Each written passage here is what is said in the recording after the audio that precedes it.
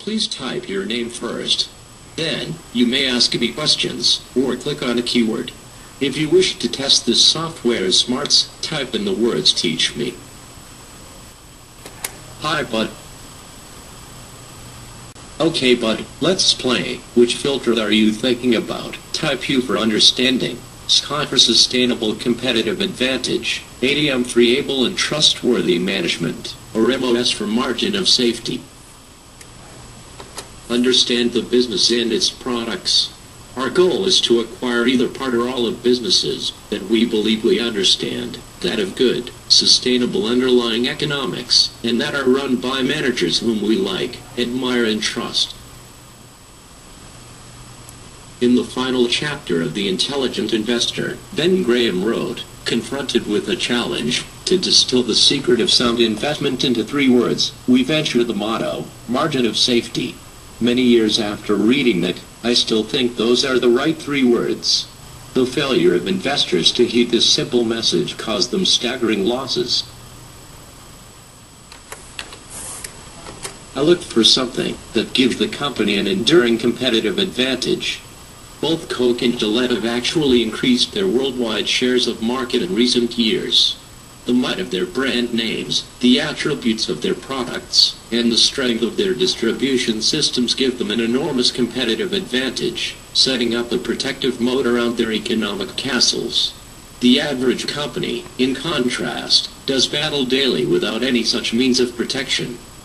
One question I always asked myself, in appraising a business, is how I would like, assuming I had ample capital and skilled personnel, to compete with it. I'd rather wrestle grizzlies than compete with Mrs. B and her progeny. They buy brilliantly. They operate at expense ratios competitors don't even dream about, and they then pass on to their customers much of the savings. It's the ideal business, one built upon exceptional value to the customer that in turn translates into exceptional economics for its owners.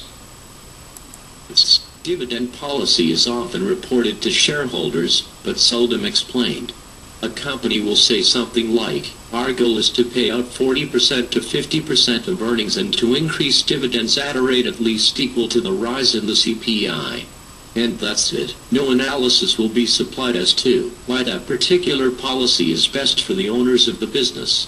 Yet, allocation of capital is crucial to business and investment management. Because it is, we believe managers and owners should think hard about the circumstances under which earnings should be retained, and under which they should be distributed. The first point to understand is that all earnings are not created equal. In many businesses, particularly those that have high asset/profits ratios, inflation causes some or all of the reported earnings to become ersatz. The ersatz portion, let's call these earnings restricted, cannot, if the business is to retain its economic position, be distributed as dividends. Were these earnings to be paid out, the business would lose ground in one or more of the following areas: its ability to maintain its unit volume of sales, its long-term competitive position, its financial strength. No matter how conservative its payout ratio, a company that consistently distributes restricted earnings is destined for oblivion, unless equity capital is otherwise infused. Restricted earnings are seldom valueless to owners, but they often must be discounted heavily. In effect, they are conscripted by the business, no matter how poor its economic potential.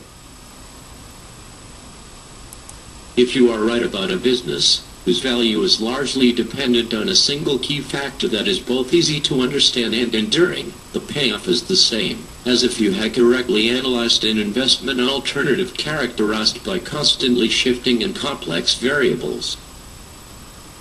Our goal is to acquire either part or all of businesses that we believe we understand, that have good, sustainable underlying economics, and that are run by managers whom we like, admire, and trust.